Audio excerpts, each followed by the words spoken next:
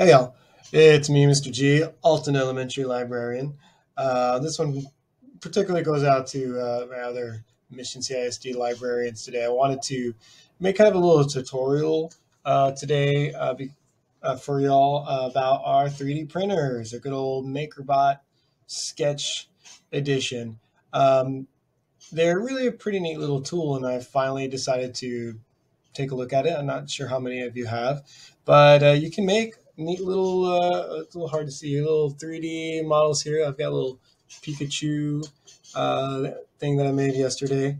Um, but to get to this point, it took me, most of the day to troubleshoot and figure out what I was doing.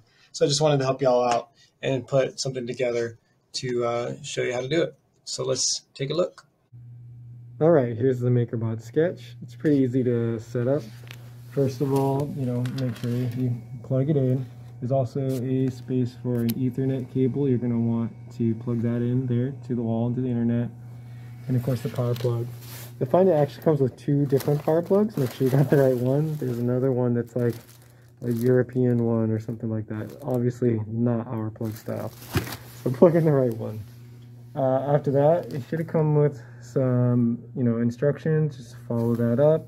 And once you turn it on, it's going to prompt you with the instructions too. First of all, it'll ask for the firmware update, and that you can just go download, and it'll tell you the site right here on the little screen, and then just bring it back and install it. And I'll show you how to do that just right now. All right, so after the MakerBot prompts you to download the update, you can do so by going to that website, the makerbot.com/sketchfw. It's going to take you here, or you're just going to download the little update here. So click the link, and you can save it right in one of those mini USBs that they gave you. As you can see, I've already saved it here. So click, let's pretend I saved it again. One thing you do want to make sure you do is unzip this file. So if I right click here, I can do extract all, and that's going to give me this screen here. I can just press extract. I don't need to change the folder. It's just going to continue saving it to the same area in the USB.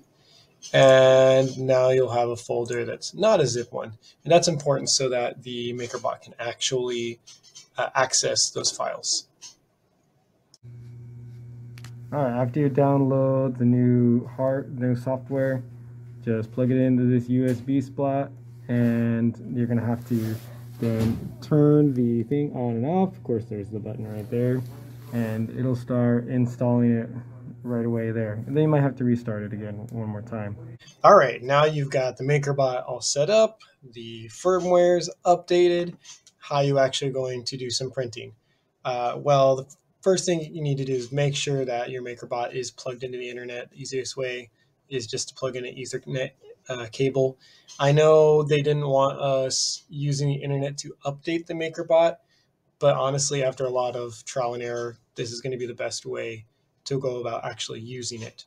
So you're going to need to get that MakerBot on the internet. Then you need to go here to makerbot.com cloud print, or cloudprint.makerbot.com, something like that.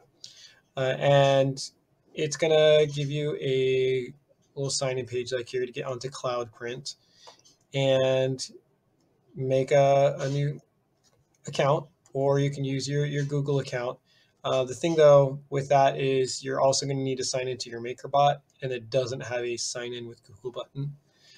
It's doable, but it might be a little difficult. All right, so I'll sign in, and it's going to take me to my workspace here. Now you can see my MakerBot is already right here, and actually there's a camera inside the MakerBot. It's showing me what's going on right now. Nothing.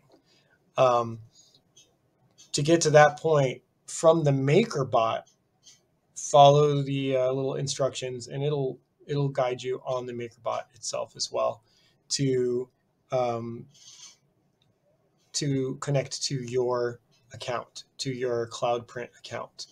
Once it's connected, you can print right here from your computer. So you're going to need to come over here to the little screen. You're going to connect settings, network, and then MakerBot account here. If it didn't show that it was on the internet earlier, then just click that Ethernet and make sure that it's connected.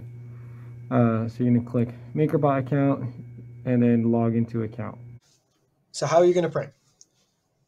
What you need to do first is come over here to start a new print. Now this tool can help you to create your own. That's a lesson for another day. I'm not even sure how to do that. Easiest way to do this is going to be finding a file on the internet. And a really great place that I found is called thingiverse.com. Just go to Thingiverse, and the normal Thingiverse website is going to look like this. And it's just got tons and tons and tons of stuff. What I decided I wanted to search for was Harry Potter. And after looking through a few of the different options there, I found these cool crests. So I'm going to go ahead and get one of these files. So the first thing it'll show you will be like little details. Okay, it's a crest for each. But what you want is see the thing files. So this one, since there's 4 different crests, there's 4 different files. But of course, I want the one for my house, which is the Hufflepuff house. So I'm going to download this STL file. Those are always the files you're looking for. They're STL files. And I'll go ahead and just put it on my USB here where I've been saving everything. From there, I can now go back to my MakerBot, my Cloud Print account here, and I'm going to put add model. And after that, add file. And as you see here, I've been looking through a few here. Where's my Hufflepuff? All right, here's my Hufflepuff STL. Going to open it. Oh, that's bigger than I thought it was. And it's going to put it right here in the little space there. And now, once it's here, I can press print. And it's going to start preparing it to print. All right, after it thinks for a little while, it's going to then give you a little screen like this, and you press start print. And as you can see, it's getting ready. It's going to do its thing. And you can actually watch it, keep track of it from your computer right here on the little camera there. It's going to continue to, it's not like a constant video. It's more like snapshots every few seconds or whatnot. But it's going to show you doing its thing. And when it's all done, it'll be on here. Hey, it's done. Like sit down here on my previous print that it's finished. I can confirm pickup kind of deal. Okay, so now we see it starting to do its thing. After it heats up, you'll see the little arms inside start moving around, and it's gonna go on down to the bottom, and it will start the process of building the model. And now it's laying out a whole baseline, and there it goes, step by step. We'll check on it a little later. Okay, when it's all done printing, you're going to see there's a little message here. It says print complete. The build plate and extruder may still be hot. This finished overnight, so it's not hot anymore. I'll just press OK. And I'm going to open this up.